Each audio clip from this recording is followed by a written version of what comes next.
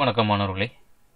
Engineering chemistry first year unit 5 energy sources and storage devices அப்படிங்கிற யூனிட்ல இன்னைக்கு என்ன டாபிக் நம்ம பார்க்க போறோம் அப்படின்னா fuel cells R flow battery அப்படிங்கிற டாபிக் இன்னைக்கு பார்க்க போறோம். அதுக்கு முன்னாடி நம்ம இந்த கெமிஸ்ட்ரி ட்ரெண்டிங் அப்படிங்கிற சேனல் இது வரைக்கும் நீங்க சப்ஸ்கிரைப் பண்ணலைன்னா மறக்காம ரெட் கலர்ல இருக்கிற இந்த சப்ஸ்கிரைப் பட்டனை பிரஸ் பண்ணி பக்கத்துல இருக்கிற பெல் ஐக்கானை பிரஸ் பண்ணி ஆல் அப்படிங்கறத பிரஸ் பண்ணிக்கோங்க. அப்பதான் சேனல்ல போடக்கூடிய நியூ வீடியோஸ் உங்களுக்கு நோட்டிபிகேஷன்ல எவ்ரி டைம் receive ஆகும். What is mean by fuel cell? So fuel cells is a device which converts chemical energy into electrical energy. So fuel cells அப்படிங்கிறது என்ன சொல்றோம்னா ஒரு small device. இது chemical reactions நடக்கக்கூடிய chemical reactions நடக்கும்போது இருக்கிற chemical energy-ய electrical energy-யா convert பண்ணுது.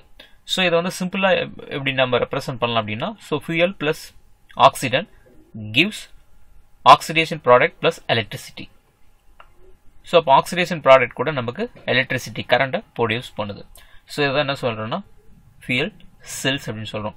fuel cell அப்படினாவே consist of one anode and one cathode அப்படினு சொல்லுவோம். So அப்போ இதுக்கு எக்ஸாம்பிள்ஸ் என்ன அப்படினா hydrogen oxygen fuel cells, methanol oxygen fuel cells.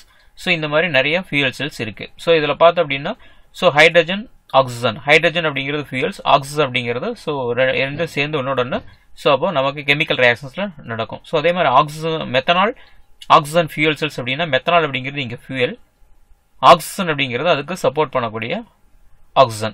so அப்ப methanol oxygen fuel cells இந்த மாதிரி நிறைய டிஃபரண்ட் டைப்ஸ் ஆஃப் fuels நம்ம யூஸ் பண்ணி நாம வந்து என்ன பண்ணலாம்னா எலக்ட்ரிசிட்டியை ப்ரொடியூஸ் பண்ண முடியும்.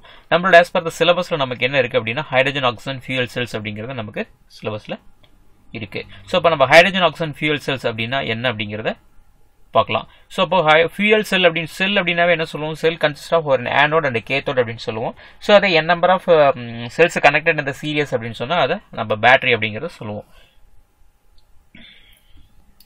Hydrogen oxygen fuel cell. So fuel cell அப்படிங்கிறது இதுல consist of two inert porous electrodes. இதுல பார்த்த அப்படினா இங்க ஒரு anode ஒரு cathode. It is made up of graphite impregnated with the finely divided platinum and nickel catalyst கலந்த ஒரு electrode. So இந்த electrodeக்கு இடையில anode and cathode ரெண்டுமே வந்து சேம் என்னன்னா graphite electrode. So இதெல்லாம் ஃபைன் பவுடரா நம்ம என்ன ஆட் பண்றோம் அப்படினா கேட்டலிஸ்ட் பிளாட்டினம் நிக்கல் சோ அந்த மாதிரி பெரிடியம் அந்த மாதிரி கேட்டலிஸ்ட் இதெல்லாம் நம்ம ஆட் பண்ணிக்கிறோம். சோ இன் பிட்வீன்ல என்ன யூஸ் பண்றோம் அப்படினா 25% ஆஃப் பொட்டாசியம் ஹைட்ராக்சைடு எலக்ட்ரோலைட்டை நம்ம யூஸ் பண்றோம். 25% ஆஃப் எலக்ட்ரோலைட். சோ இதுதான் வந்து எலக்ட்ரோலைட்டா ஆக்ட் பண்ணுது. சோ இதுல என்ன பண்றோம் அப்படினா இந்த செல்லோட கன்ஸ்ட்ரக்ஷன்ல செல்லோட ஒரு சைடுல சே ஃபார் எக்ஸாம்பிள் ஆனோட் சைடுல நாம என்னன்னா ஹைட்ரஜன் கேஸ் வந்து கண்டினியூஸா என்ன பண்றோம்னா பபிள் பண்றோம். சோ பாஸ் பண்றோம். சோ அப்போ கண்டினியூஸா வந்து ஹைட்ரஜன் கேஸ் வந்து பாஸ் ஆகணும். சோ அதே மாதிரி நெகட்டிவ் கேத்தோட் சைடுல என்ன பண்றோம் அப்படினா ஆக்சிஜன் கேஸ் வந்து சப்ளை கண்டினியூஸா நம்ம சப்ளை பண்றோம்.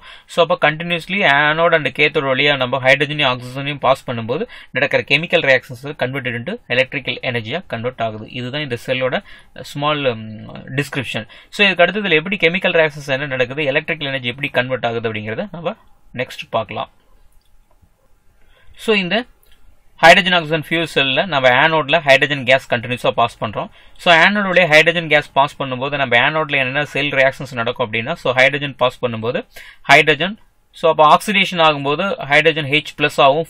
அப்போ எலக்ட்ரான் மைனஸ் ஆகும் ரிலீஸ் ஆகும். சோ அப்ப 4 எலக்ட்ரான்ஸ் 4H+ + 4 எலக்ட்ரான் ரிலீஸ் பண்ணுது. இதுதான் வந்து ஆனோட்ல நடக்கக்கூடிய கெமிக்கல் ரியாக்ஷன்ஸ். அப்போ 4 electrons are traveled through the external circuit வழியா நமக்கு travel ஆகும். சோ அதுக்கு அடுத்து இந்த 4H+ இந்த 4H+ என்ன ஆகும் அப்படினா எலக்ட்ரோலைட்ல இருக்கிற OH- ஓட சேர்ந்து சோ எலக்ட்ரோலைட் நாம என்ன யூஸ் பண்றோம் அப்படினா பொட்டாசியம் ஹைட்ராக்சைடு அப்படிங்கிற எலக்ட்ரோலைட் அப்ப K+ ஆவும் OH- ஆவும் இருக்கும்.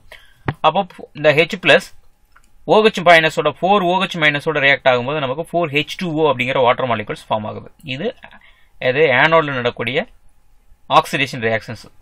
சோ அப்ப கேத்தோட்ல என்ன ரியாக்ஷன்ஸ் நடக்கும் அப்படினா கேத்தோட் வழியா நம்ம என்ன பாஸ் பண்றோம் அப்படினா ஏர் அப்படிங்கறது பாஸ் பண்றோம். ஏர் oxygen O2 so case plus H2O plus 4 electrons இந்த எக்ஸ்டர்னல் சர்க்யூட்ல போற இந்த 4 electrons சோ நாலு வந்து கம்பைன் ஆகும்போது நமக்கு என்ன கிடைக்குதுன்னா gives 4 OH- அப்படிங்கிறது கிடைக்குது. இந்த 4 OH- அப்படிங்கிறது ஆல்ரெடி நம்ம எலக்ட்ரோலைட்ல கேத்தோட் ஆனோட் அப்படிங்கிறது எடுத்துருக்கு.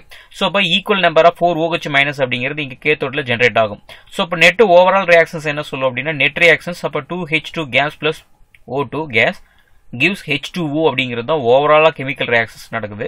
இதில் நமக்கு எலக்ட்ரோஃபோர்டிவ் மோட்ஸ் என்ன கிடைக்குது அப்படின்னா அரௌண்ட் 1.23 வோல்ட் எலக்ட்ரிசிட்டி பெர் செல்லில் நமக்கு கிடைக்கும். இதுதான் வந்து ஹைட்ரஜன் ஆக்சிஜன் ஃபியூவல் செல் இருக்கக்கூடிய சிம்பிளான கெமிக்கல் ரியாக்ஷன்ஸ். ஸோ அப்போ இதில் ப்ராடக்டாக என்ன கிடைக்குது அப்படின்னா ஒன்லி H2O மாலிகுல்ஸ் மட்டும்தான் நமக்கு ப்ராடக்டாக கிடைக்கும். வேறு எந்த ஒரு பை ப்ராடக்ட்டுமே நமக்கு கிடைக்காது. நமக்கு வந்து ஹைட்ரஜன் ஆக்சிஜன் கண்டினியூஸாக எலக்ட்ரோலைட் வழியாக பாஸ் பண்ணும்போது அப்போ கெமிக்கல் ரியாக்ஷன்ஸில் H2O அப்படிங்கிற வாட்டர் மட்டும்தான் நமக்கு கிடைக்கும், ப்ளஸ் எலக்ட்ரிசிட்டி நமக்கு கிடைக்கும். ஸோ இதுதான் இந்த செல்லோட அட்வான்டேஜஸ். ஸோ இந்த செல்லில் நம்ம எங்கெல்லாம் இந்த செல்லை யூஸ் பண்ணுறோம்னா இந்த செல்லில் வந்து இம்பிரிகேட்டட் கிராஃபைட் எலக்ட்ரோடு தான் நம்ம யூஸ் பண்ணுறோம், ஆனோட் அண்ட் கேத்தோட. இதில் பிளாட்டினம், பெல்லேடியம், நிக்கல் அப்படிங்கிற கேட்டலிஸ்ட் நம்ம வந்து யூஸ் பண்ணுறோம். இந்த கேட்டலிஸ்ட் வந்து மேக் பண்ணுறது கொஞ்சம் லிட்டில் காஸ்ட்லி. அதனால் நம்ம இதை யூஸ் பண்ணுறது வந்து பார்த்தோம் அப்படின்னா ஸ்பேஸ் கிராஃப்ட் அந்த மிலிட்ரி வெஹிக்கல்ஸில் அந்த ஃபியூல் செல்ஸை நம்ம யூஸ் பண்ணுறோம். ஏன் அப்படின்னா இது மேக்கிங் காஸ்ட்லி, இது பப்ளிக் யூஸ்க்கு இன்னும் வரல. பட் ஆனால் இது வந்து கண்டினியூஸ் எலக்ட்ரிசிட்டி ப்ரொடியூஸ் பண்ணும் அப்படிங்கிறதுனால இது வந்து ஸோ ஸ்பேஸ் அல்லது மிலிட்ரி வெஹிக்கல்ஸில் வந்து இதை நம்ம யூஸ் பண்ணுறோம். So many cells connected in serious to form a fuel cells battery. So அதுக்கு அடுத்து ப்ராடக்ட்ஸ் என்ன கிடைக்குது அப்படின்னா heat, carbon di oxide plus and water அப்படிங்கிறது மட்டும் தான் நமக்கு இதில் ப்ராடக்டாக கிடைக்கும். ஸோ மேக்ஸிமம் வந்து கார்பன் டை ஆக்சைடு கூட கிடைக்காது, வாட்டர் தான் நமக்கு ப்ராடக்டாக கிடைக்கும். ஹீட் எனர்ஜி லிபரேட் ஆகும். Not produced pollution to the என்விரான்மெண்ட்டுக்கு எந்த ஒரு பொல்யூஷனுமே இது கிரியேட் பண்ணாது. So care friendly battery. So applications எங்கெல்லாம் யூஸ் பண்ணுறோம் அப்படின்னா so higher the quality of power, so energy efficient, safe and quick and reliable, so negligible noise pollution, so water is the only discharge, higher efficiency than conventional engine, so long operation period between failures, so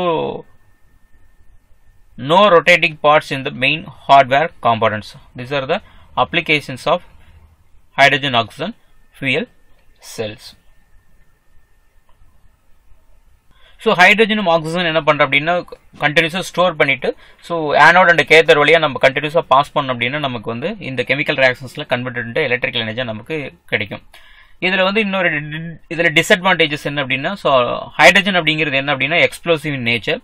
so இது வந்து handling and continue chemical reactions அப்படிங்கிறது little difficult. So இதுதான் இதனோட small disadvantages. So மற்றபடிக்கு பார்த்தோம் அப்படின்னா இதனோட by ப்ராடக்டாக என்ன கிடைக்கும் அப்படின்னா வாட்டர் மட்டும் தான் நமக்கு பியூர் வாட்டர் அப்படிங்கிறது வேப்பர் ஃபேஸில் நமக்கு ப்ராடக்டாக கிடைக்கும். ஸோ எலக்ட்ரிசிட்டி ப்ரொடியூஸ் பண்ணும். ஸோ இதுதான் இந்த பேட்டரியோட அட்வான்டேஜஸ். ஸோ இந்த கெமிஸ்ட்ரி ட்ரெண்டிங் அப்படிங்கிற சேனல் நீங்கள் இது வரைக்கும் சப்ஸ்கிரைப் பண்ணல அப்படின்னா மறக்காமல் சப்ஸ்கிரைப் பண்ணிக்கோங்க. பக்கத்தில் இருக்கிற பெல் ஐக்கானை ப்ரெஸ் பண்ணி ஆல் அப்படிங்கிறத ப்ரெஸ் பண்ணிக்கோங்க. அப்போ தான் சேனலில் போடக்கூடிய நியூ வீடியோஸ் வந்து நோட்டிஃபிகேஷன் உங்களுக்கு எவ்ரி டைம் ரிசீவ் ஆகும். தென் கெமிஸ்ட்ரி ட்ரெண்டிங் சேனலோட Telegram group engineering chemistry chemistry trending அப்படிங்கிற இந்த 2 டெலிகிராம் குரூப்லையுமே ஜாயின் பண்ணிக்கோங்க. சேனலில் போடக்கூடிய நியூ வீடியோஸோட லிங்க்கை இதுலேயும் ஷேர் பண்ணுவோம். ஸோ மறக்காமல் நீங்கள் பார்க்க முடியும். ஸோ இந்த கெமிஸ்ட்ரி ட்ரெண்டிங் அப்படிங்கிற சேனலில் இன்ஜினியரிங் கெமிஸ்ட்ரி யூனிட் 1லேருந்து யூனிட் 5 வரைக்கும் ஆல்மோஸ்ட் எல்லா டாப்பிக்குமே வந்து கவர் ஆகிருக்கும். ஸோ இது வந்து உங்களோட ஃப்ரெண்ட்ஸுக்கும் உங்களோட கிளாஸ்மேட்ஸுக்கும் இந்த லிங்கை ஷேர் பண்ணுங்கள். தேங்க்யூ ஃபார் வாட்சிங்.